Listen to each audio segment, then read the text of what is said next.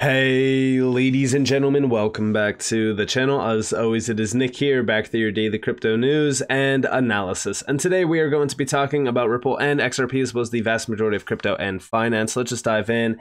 And let's start off with CoinMarketCap. So obviously today is a very big day for crypto, as we do have the monthly and the weekly candle close all in one day.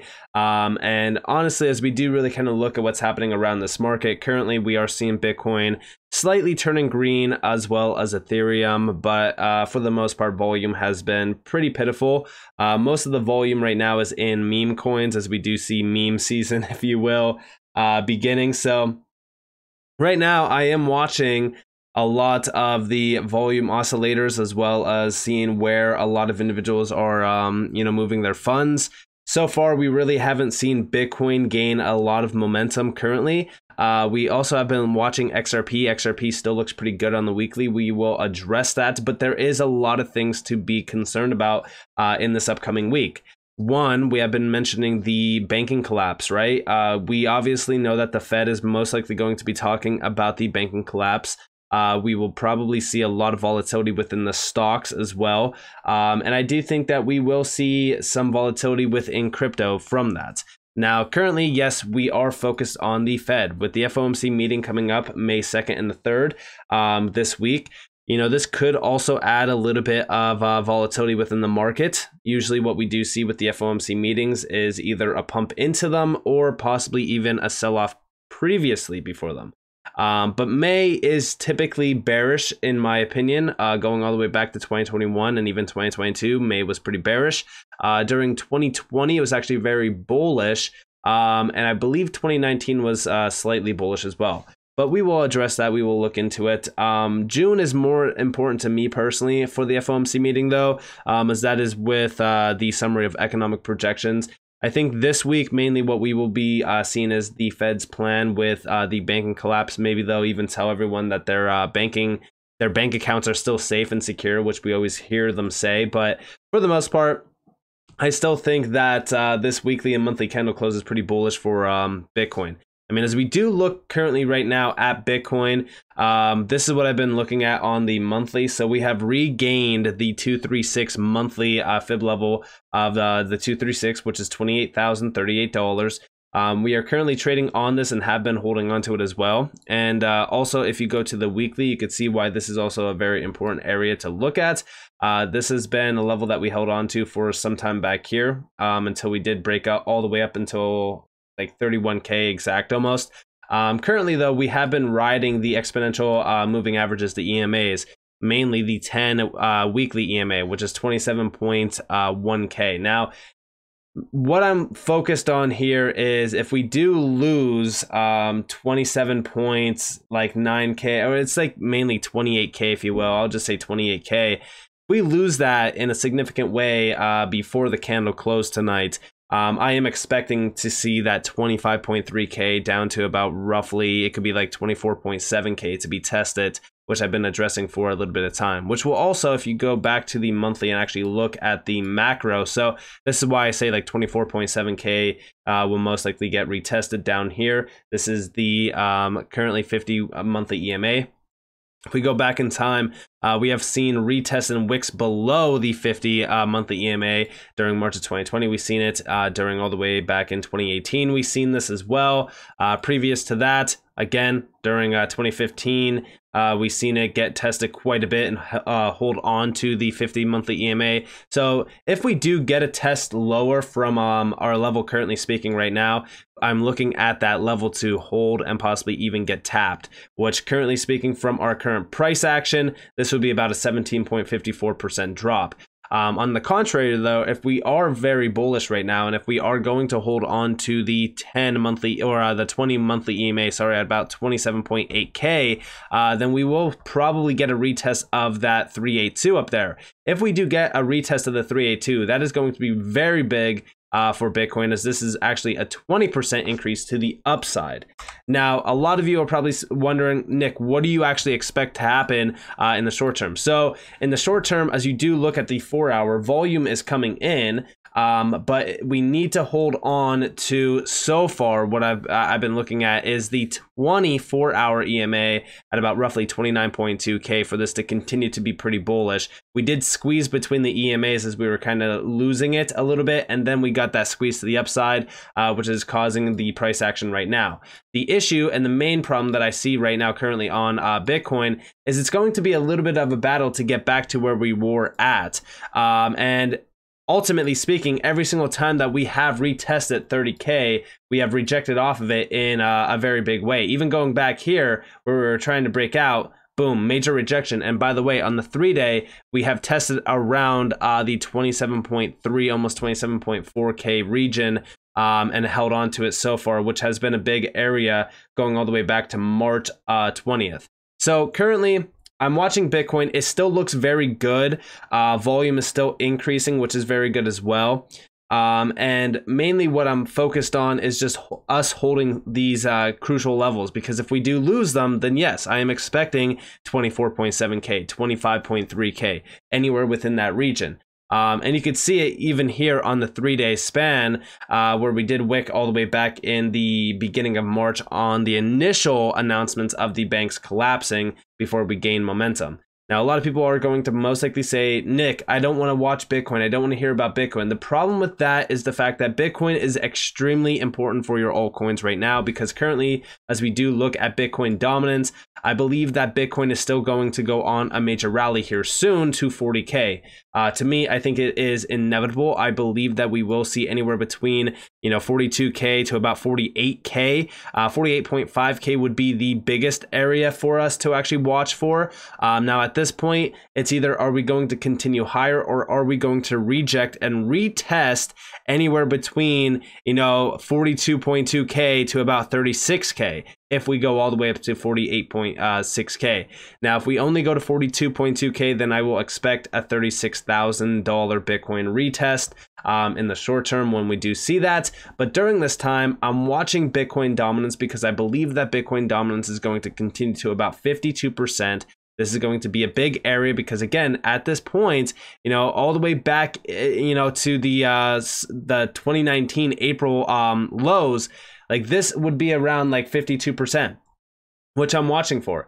And I've also been looking at the weekly 200 EMA at around like 51.43%. If we do get this, yes, altcoins in the meantime will most likely get a back seat. They will take the back seat. And what we will see is from here, Bitcoin go on a nice little run. And while Bitcoin is running, we'll probably see Bitcoin dominance turn around and start to come back down to our big levels. So the big levels of demand are down here at around like roughly 39.66%. I've seen people calling for much lower than that. So new lows on Bitcoin dominance, which definitely could be seen.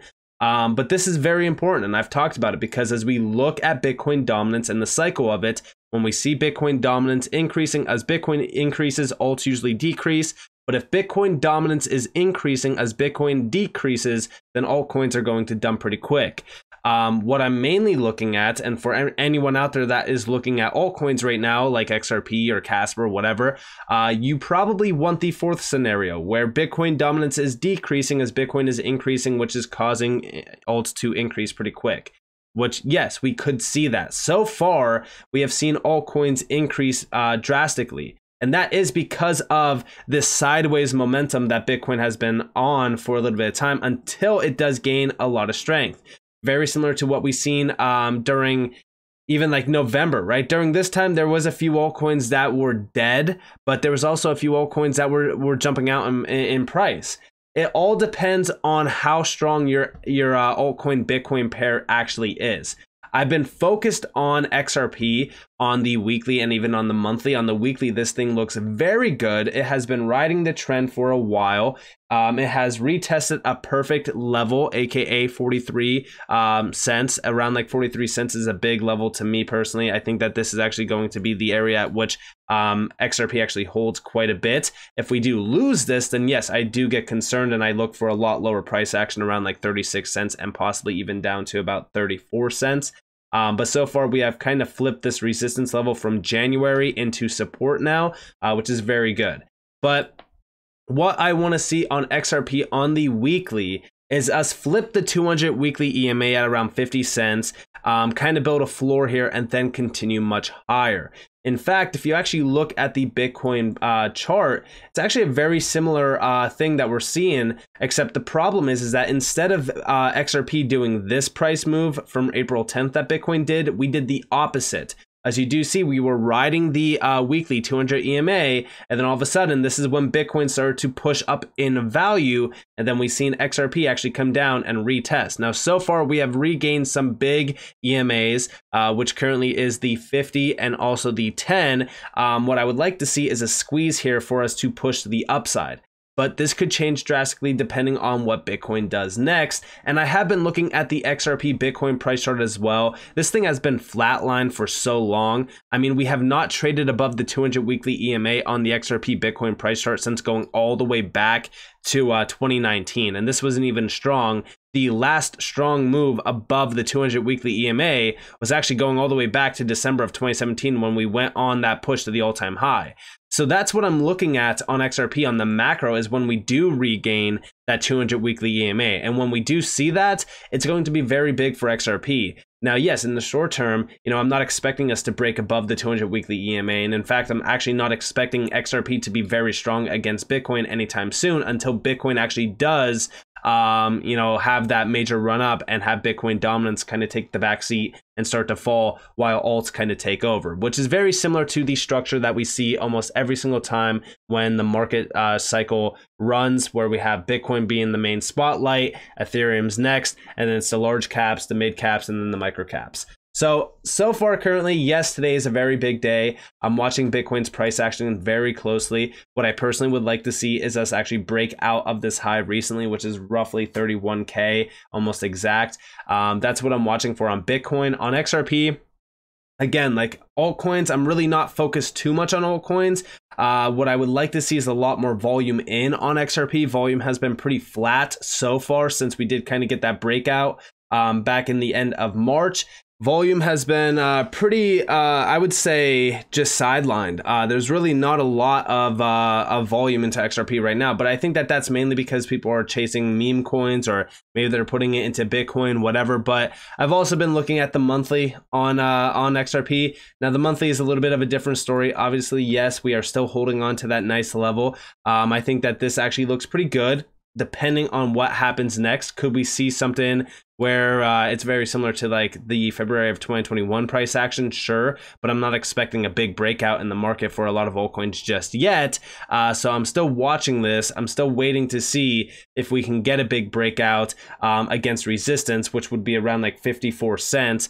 That way we can possibly try getting a major break of the structure above all EMAs and possibly go and retest that 81 cent to like 85 cents, which I've been talking about for a little bit of time. That's where I personally feel very confident where we will lead to next on the run up, which I think is like the 618, which is like right around 84 cents. So that's what I'm looking at right now. Like I said, this is going to be a very big week for us. I mean, this is a huge day for crypto, but ultimately this is going to be a very important week in terms of finance and economics. The Fed meeting definitely is going to be one for us to listen into and see what happens. I know for a fact that they will discuss that banking collapse. Whatever comes from that will most likely change the trajectory of the market. We have to wait and see what happens. But for the most part, I'm still expecting this year to be very bullish. So as we do look in the short term, I'm buying major dips when we do see major dips. I've been accumulating a lot of altcoins currently. And as we do look at like XRP, I'm still watching to see if XRP is going to retest some nice lows and retest some nice support zones. But for the most part, I think that this looks great.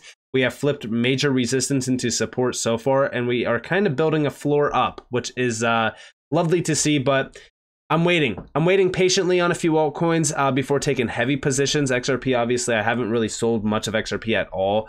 I'm still waiting on some major price action with XRP. If anything, I actually have a bag of XRP that I will never sell. So I'm still looking at the market, still watching a few things. I know that we were seeing Casper and HBAR breaking out a little bit, which was very exciting to see.